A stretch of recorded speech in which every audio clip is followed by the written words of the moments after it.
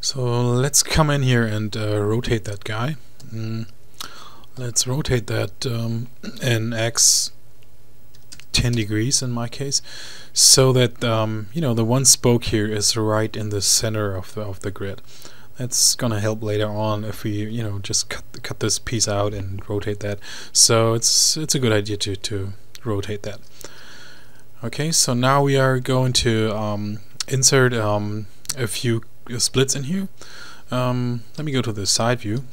I want to split this thing right up here, close to the outer ring, and to split, you know, the one spoke or the other spoke at the same spot. Let me have a look on the inputs here. So this the weight up here means we set a split between two edges. So that's the one edge, and the edge on the outer ring, that's the second edge. So if you set a split between two edges, this is going to tell you, okay, how close is the split to either the one edge here or the other edge. So in this case, it's close to 1. A weight of 1 would be you know, up here on the outer ring, and a weight of 0 would be down here at the inner ring. Okay, so let's just remember that number. It's 0.991. So let's insert another split on the other spoke and just type in 0.991. Okay, so that gives you the ability to set a split at the exact same spot like you did before on that spoke here. So let's excuse me, let's add a few splits more here. Let's do one up here. Let me check that out. It's 0.267. Put that in here. Go to that. 0.267. Okay, and let's add another one. Right under that. I think that's okay.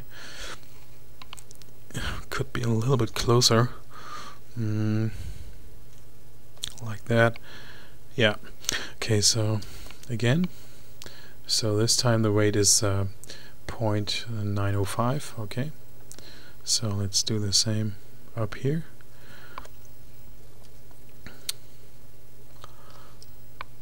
.905. Okay, so let's add one more. Go down here. So this is 0.164, and again, just add it on the second spoke. Oh, that was close. 0.164. Okay, so now we got, like I said before, we got the same splits at the exact same spot on both spokes. Okay, so let's check that out. If we smooth that, we should see a little bit different result than we had before. Okay, so yeah, that's looking pretty good. So let's go on. Okay, so let's tweak that rim a little bit more. So hit 1 to go to low poly view. Okay, so let me bring in the inner ring a little bit more. To do that, let's select a few vertices here. Let's select all of those, and then deselect the ones in the background that we don't want to push in. So okay, we got 3 left here, so hit Control to deselect. Okay, it should be good. So push those in just a little. Yeah, I think that's good. Okay, so select those vertices right here. And let's bring those out. Okay, so let's have a look.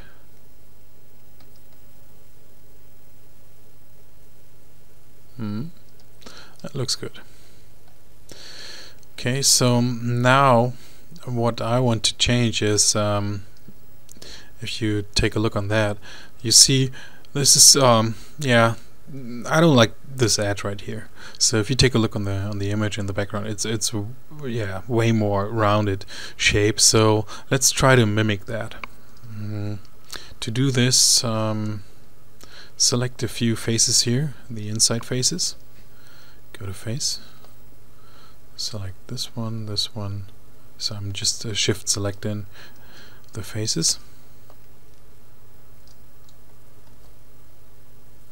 So I got all the 6 faces selected, and delete those. Okay,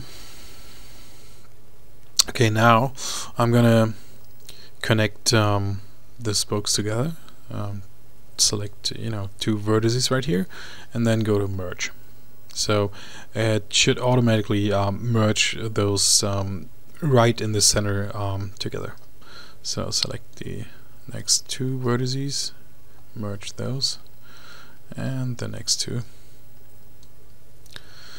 Hit G on my keyboard to repeat last tool, and once again. So there you go. Select the object, go to smooth, and now you can see that it's yeah, it looks better than before. I mean, it's not perfect, but at least it's getting more and more rounded. Okay, so we leave it for now like it is. Yeah, and the next thing I'm going to do is yeah, to insert that dent on the outer rings that you can see on the background image. To do that, that's simple. Just select the face, select the face ring, do an extrude, click on that scale button here, and then scale that down, just to, yeah, let's kind of like eyeball it. Yeah, I think that's okay. And then hit G to repeat the extrude tool again, and then bring that in just a little.